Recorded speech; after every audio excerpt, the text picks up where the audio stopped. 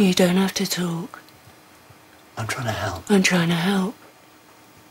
My name's the Doctor. My name's the Doctor. Leslie has got a lot of words. She's got to repeat everybody's. I think she's got the hardest job. People look at me and say, you're having a bit of a nightmare today. And I think Leslie's got the hardest job of the lot. Just look at her, Professor. She's changed. She's different. She's something else. What we're filming at the moment is a 40-page scene. And to remember that in one big go for everybody's dialogue is quite a hefty thing to do. And so we put an auto-cue system behind every actor that she's speaking to or what she's having to repeat. And then that literally scripts the lines of what she's got to say. Action, Liz. And Lindsay. Stop talking. Do you hear? Stop talking. Action, Leslie. Stop talking. Do you hear? Stop talking. I'm standing behind a monitor, so basically my head, which I've never been a monitor before, is a monitor. And when I do my first little section, she then repeats, so she gets the same intonation, the same rhythm and pattern. Biff, don't just stand there. Do something. Biff, don't just stand there. Do something. Make her stop. Make her stop. Great. Like that.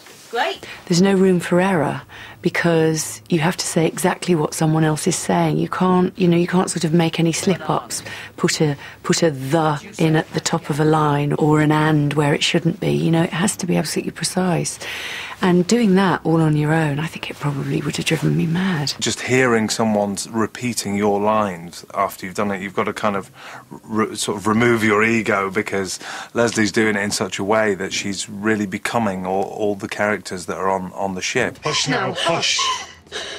She's doing it to me. Just stop it. All of you, stop it, please. I think if you start listening to her too much, it'll really put you off. But it's very, very hard because we're sort of playing the scene and she's echoing it. The most difficult sequences to shoot were the ones where I had to be absolutely in sync with David. Sky. Is it Sky? That was wrong, wasn't it? Sorry, you. Yeah. Pick it up, please. We had to open our mouths simultaneously. That's the point. That's the story. Action. Now then, Sky. Are you Sky? Is Sky still in there, Mrs. Silvestry? So we just had to sort of get together and do it again and again and again and again and again for ourselves before the camera was turned on. Russell rather kindly gave us the square root of pi to learn to 30 decimal places. For someone who scraped through their maths higher, you just start about learning it, of course. That's the first obstacle to get over. 7298167483341. Wow. Wow. It's great to open a script and go, OK, I'm going to have to learn the square root of pi. Well, here we go. The square root of pi is 1.77245385090. It's 1.772453850905516 0272981674833341 and so on. So I can, but the thing is, on recall, I can get it at a certain speed, but David and I had to do it like that, and I had to really, really kind of keep going through it in my head to make it come out quickly. 16027283341. Wow. Sorry. When you get people talking at the same time, overlapping each other, it's very difficult to edit.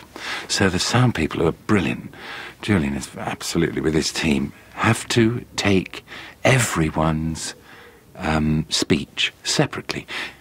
So you would do a take all together, overlapping, people coming in and out. And then he would say, no, right, now we're going to do Lindsay.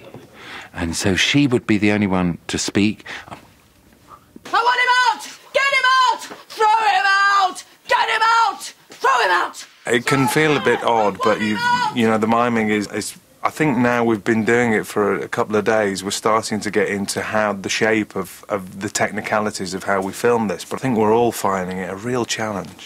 It's got to be a trick. Doctor, did you plan that with her? I'm telling you whatever your name is, if you don't shut up, so help me out. It's an order.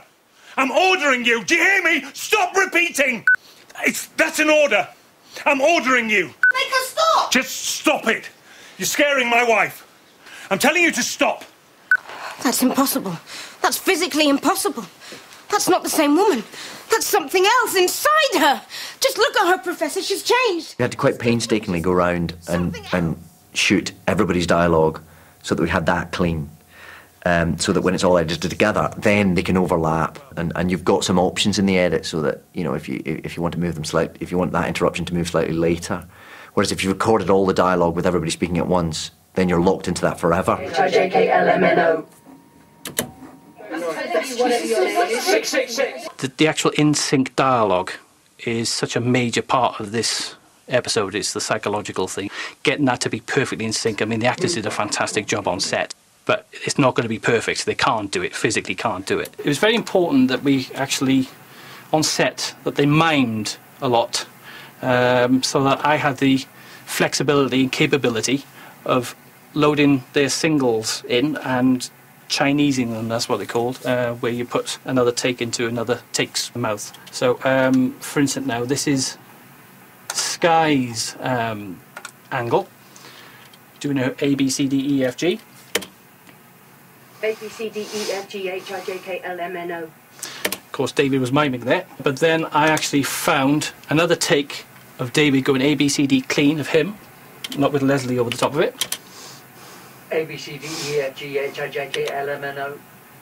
And fitted it in sync with Leslie. So both of them together now should sound as one. A, B, C, D, E, F, G, H, I, J, K, L, M, N, O. Which is great. So that works a treat.